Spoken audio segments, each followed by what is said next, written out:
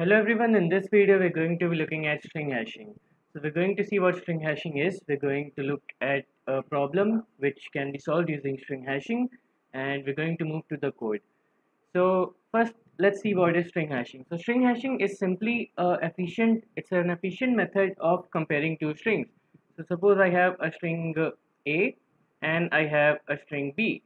So if I want to compare string A and B, then normally by comparing each character of A with each character of B, it will take linear time with our time complexity as O of minimum of length of A and B.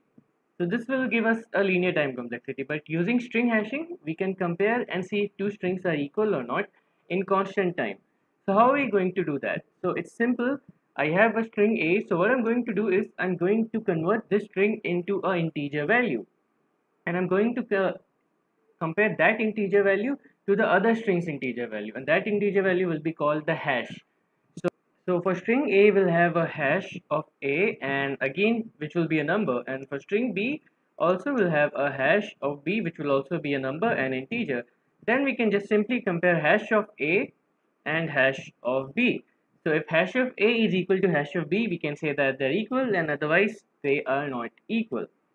And the main thing we're going to be looking at is finding or comparing substrings with string hashing.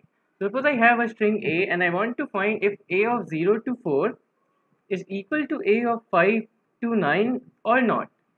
So again we can do this using string hashing, and how we can do that is we can find hash of from 0 to 4, so hash of A from 0 to 4, and find if that is equal to hash from 5 to 9, and if they are equal, then we can say that the substrings are equal, the substrings are matching. So like I said, we're going to make our string into an integer value which will be the hash of that string. So how are we going to do that? So if I have a string A, then first thing what I'll do is I'll choose a number, a prime number, and we'll call that P, and we'll choose a mod which we'll use for modulus, and we'll choose that as a large number. So right now we can choose P as 331, or you can choose anything. 31 will work, 331 or anything, it should be prime. And for mod you can take any big number. So here I'll take the normal modulus which we use, which is 10 to the power 9 plus 7.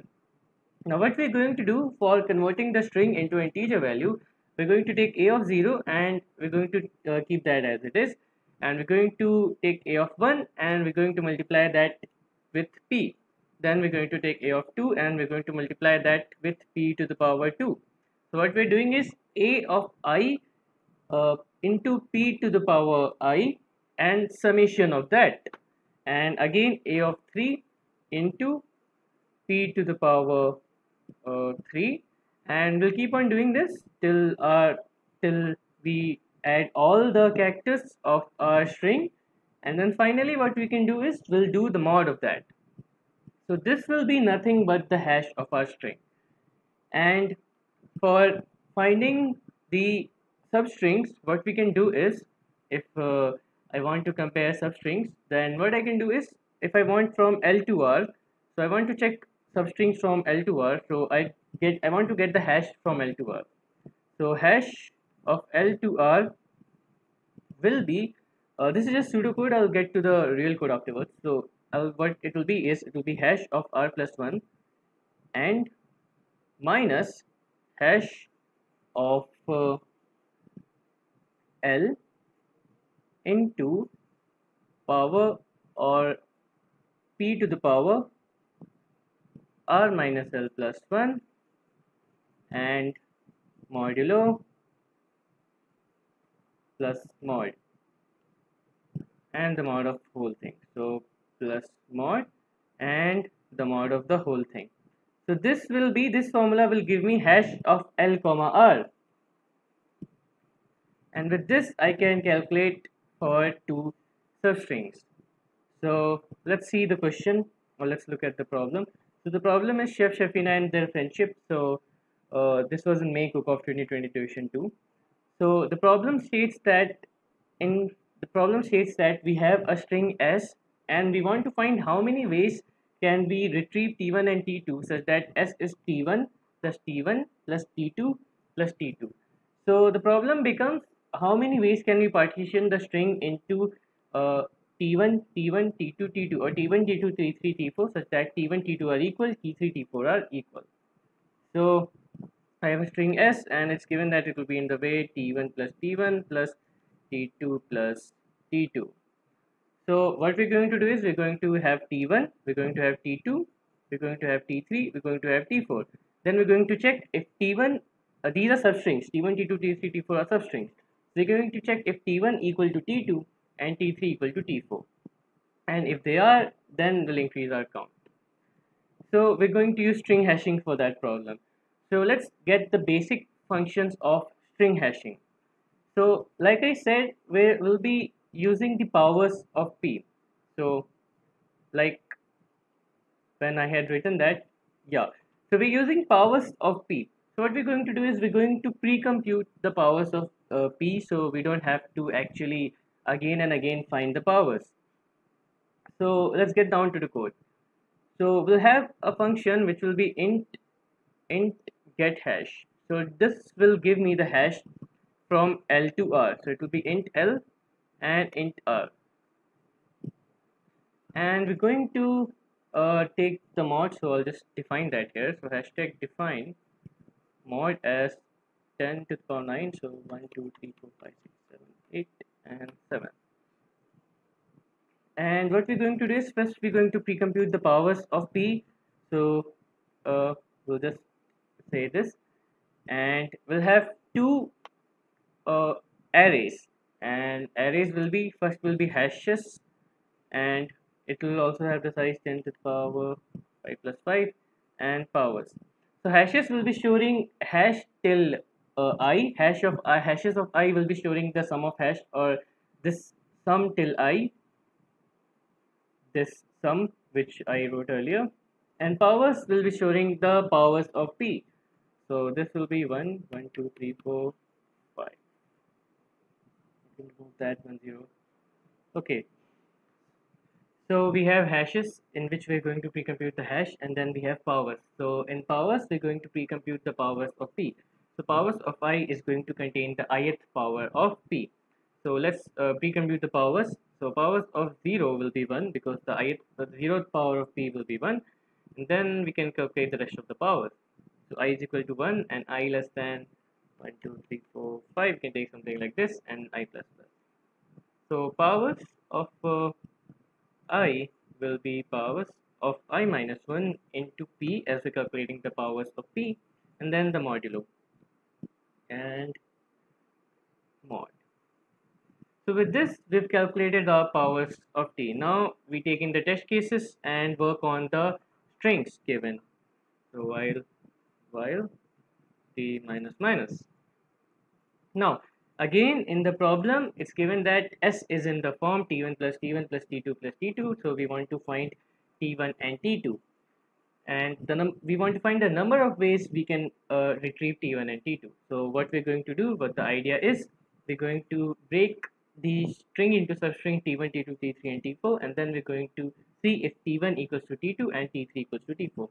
So we're going to iterate over all the even indices. So I being an even indice, I being an even index. So 0 to I will break into T1 and T2 in equal lengths, and I to N will break into T3 and T4. So T1 and T2 are equal length, T3 and T3 and T4 are equal length, and then we'll compare and see if T1, T2 and T3, T4 are equal or not. So in this, we're going to work on each string. So we're going to take the string, so string S, CNS, and then we're going to pre-compute the hash. So and this first find the length. Now we need to pre-compute the hash. So for that, int I is equal to 0, I less than n, I plus plus. So hashes of I plus 1 will be hashes of I into the number chosen P plus S of I, the ith letter, then again mod. Now with this, we'll be able to calculate the hash. With this, we have hashes function now populated, hashes array now populated, and with this we can use the get hash function. So hashes of I plus 1 is hashes of I into the number, the prime number chosen plus s of I, and then the mod. Now we'll have count is equal to 0, and then we can go into the problem. So I is equal to, will, as I said, we'll have I on all the even indices. So I is equal to n minus 2 and I is equal to I plus 2, as we want only the even indices. And now what we're going to do is we're going to divide the strings into T1, T2, T3, T4. So L1 will be from L1 will be 0, R1 will be I by 2 minus 1, and int L2 will be R1 plus 1, and R2 will be I minus 1. Then int L3 will be from I to I to R3 is equal to I plus n by 2 minus 1. By 2 minus 1. And then int L4 will be R3 plus 1 to R4 is equal to n minus 1. So what we did is from 0 to I, we broke it into T1, this is T1, and into T2. And then I to n, we broke that into T3 and T4 of equal length. So this is T4. So T1 is 0 to I by 2 minus 1, and T2 is R1 plus 1 to I minus 1, T3 is I to I plus n by 2 minus 1, and the last part is T4, which is R3 plus 1 to n minus 1. Now, we can just calculate using the LNR of the string. So if get hash of L1 comma R1 is equal to get hash of L2 comma R2 and get hash of L3 comma R3 is equal to get hash of L4 comma R4. So if that, then we have found a way to divide. We have found a way to retrieve T1 and T2. So, and then we can just finally say the answer. And then we can just simply say count and line. And then we have to make our get hash function, and the formula for that, like I said, is let's just give some space, is hashes of r plus 1, the upper value, minus and in the bracket hashes of L into the power of P r minus L plus 1 mod, and then plus mod, and then the mod of all that. So the formula is hashes of r plus 1 minus hashes of L into powers of r minus L plus 1, and then the mod of that plus mod, and this is like this. Yeah. And then finally the mod of this whole. I'm missing a bracket and one more bracket, the mod of everything. So this is the final formula with which we're converting our substring into a number, and we didn't and this is R4, this is not R3. So let's just compile it, and let's try to run it against the test cases. So these are the test cases. So we're getting the output correctly, and then we'll submit it. I'll give a link to the code, you can check it.